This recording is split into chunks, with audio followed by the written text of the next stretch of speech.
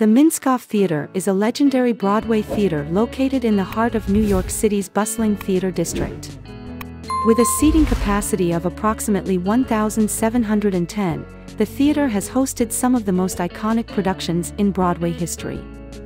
Designed by the architectural firm of Kahn and Jacobs, the theater was built in 1973 and named after its developers, Sam Minskoff and Sons.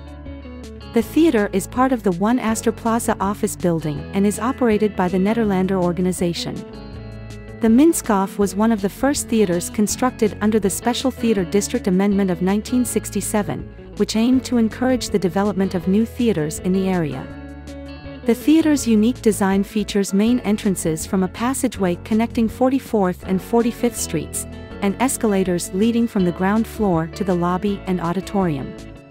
One Astor Plaza's eastern section is built entirely above the theater's roof.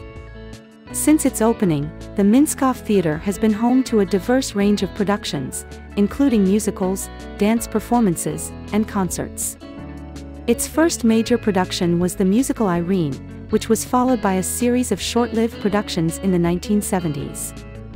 However, the theater achieved greater success in the 1980s and 1990s, hosting long runs of acclaimed productions such as West Side Story, The Pirates of Penzance, Black and Blue, and Sunset Boulevard. The Minskoff's most famous production to date is undoubtedly The Lion King, which has been running at the theater since 2006. The musical, based on the 1994 Disney animated film of the same name, has become one of the most successful Broadway shows in history, grossing over $1 billion and winning multiple Tony Awards. Its visually stunning production features elaborate costumes and puppetry, bringing the African savannah to life on stage.